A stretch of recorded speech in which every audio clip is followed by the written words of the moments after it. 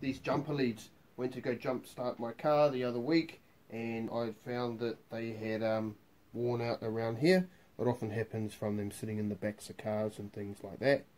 And that end phrase, you go to jump start your car and it doesn't work. The tools we're going to use today are flathead screwdriver, long nose pliers and a knife. I'm going to try and keep all of the tools basic so you don't need a wide set of tools. So the first thing we're going to do is we're going to remove this cover, this plastic cover here. So we're just going to get that straight, slide that back, and then we can see how it works. So now we're going to come in with our flathead screwdriver and we're going to prise these open. Do it on a bench so that you don't destroy the this piece here. So now we're left with that, and we're going to go grab our long nose pliers, and we can chop that off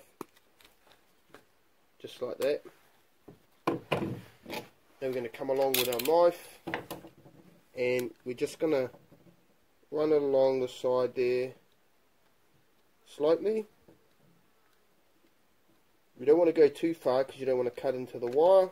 Now we're going to use our long nose pliers again, and we're just going to grab it there, and needs to go a little bit more.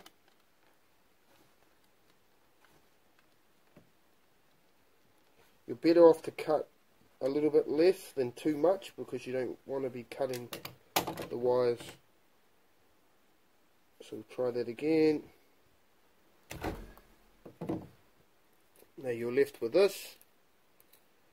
So we're just going to widen this here on the bench, and then we're going to come back, grab our cable. What we're going to do is put it back like that and slide it underneath these. Okay, once we have it here, we're going to come back, get our long nose pliers and start pushing these together.